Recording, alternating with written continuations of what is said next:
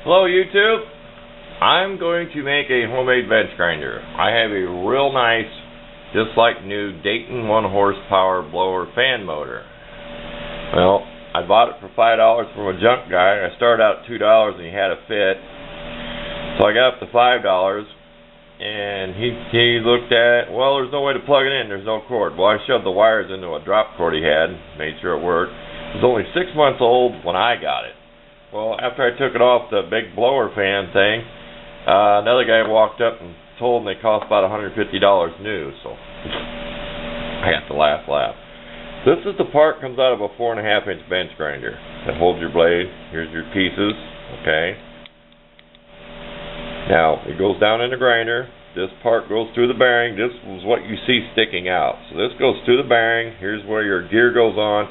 This goes down into another bushing in the housing. So we're going to use this to our advantage and chuck this in the lathe because we have to take down this diameter.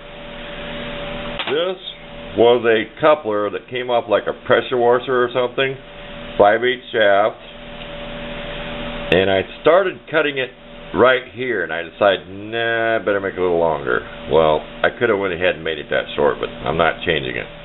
We left a little shoulder here because we had it in the lathe. Had kind of an improvised tailstock piece so it didn't wobble and shake all over, because I can't tell you the diameter of this.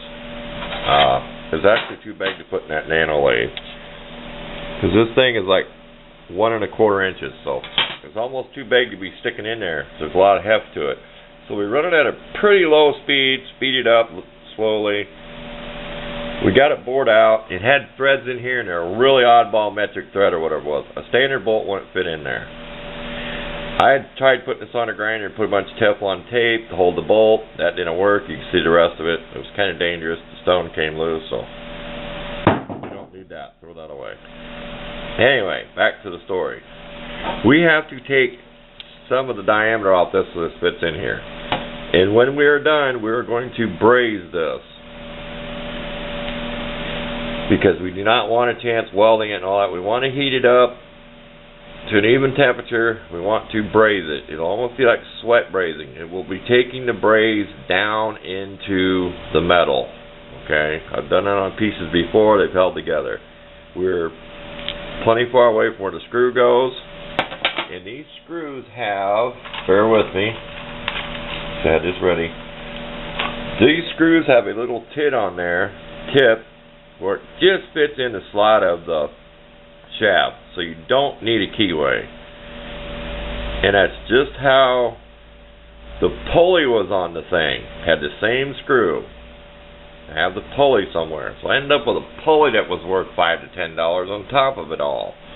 And don't know what I did with it, but it's worth what I gave for the pulley. So this is what we'll be doing. The next part, you'll see this where I'm fitting this in here, and then we'll have a clip when we have it brazed and everything. This is the one we're using. It seems like a little better one.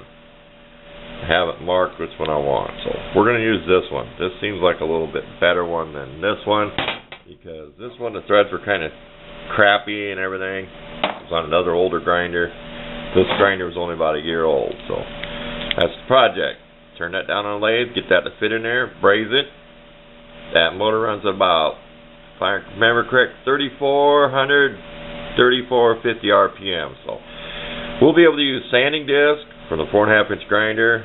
Might not use cutter blades, but stones and everything, so we can make a homemade grinder. We can sand on stuff, do different things. It won't be as fast as a 4.5-inch grinder, but it'll still make a nice bench grinder. So on with the work. Less talking, more work. We got our digital calipers out here. This is not exact. There may be a little bit of run out, because this had like a step in here even after I cut off the threads, and I had to take that step out of there to get to the same diameter, and it's still a little bit bigger than this end, which is 5/8. So it's going to be kind of a custom fit. We're going to lay it down. We're going to keep checking it. This is pretty straight here. What we'll do is we'll chuck it in the lathe. We'll have the tailstock on here. A nice little dimple for the tailstock. There's enough room already measured. And we'll be able to spin this and make sure it's straight before we braze it. So we'll make sure it's not wobbly. So, enough explaining. I don't want to make this too long. This will just be part 1. I will include pictures of the nice motor. It's not cleaned up. It's a little dirty, but it's good enough to take pictures of. It's a pretty nice motor. It's a really nice motor there. So, thanks for watching.